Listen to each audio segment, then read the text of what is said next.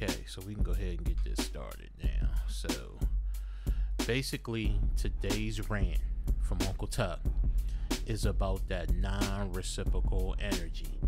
You know how it seems like you're always the one checking on people, making sure people good, but it seems like nobody checks in on you to see if you good. Also, it's to the ones that, you know, I don't care how many times they see you, every time they see you, it's like, yo, give me a call, we gonna hang out. And you give them a call, and sometimes they call back, or you text them, sometimes they call back, but most of the time they don't, only to see you the next time and have some other shit to say that, oh, this was what happened, or my bad, I seen it but I didn't reply.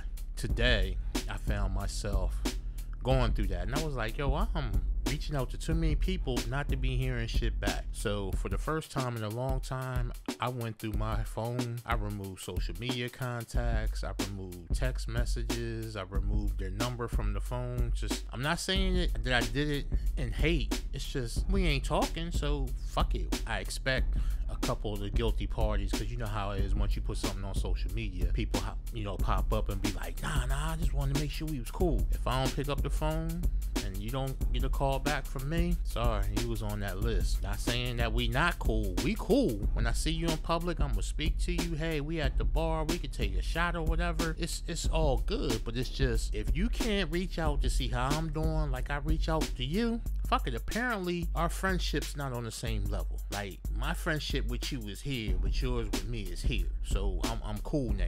I'm cool. No, like I said, no beef, no nothing. It's just, why keep your number or why follow you on social media when we don't interact? It doesn't make sense. If we're not interacting, and we only interact when we see each other that 1 year or 2 years or every few months, we'll keep that.